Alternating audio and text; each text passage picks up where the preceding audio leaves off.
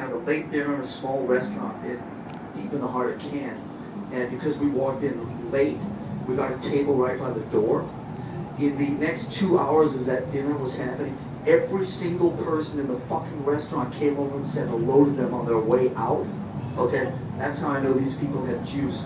Okay? but they were really just trying to get us to introduce them to Lars. But thank you. They had no idea who I was.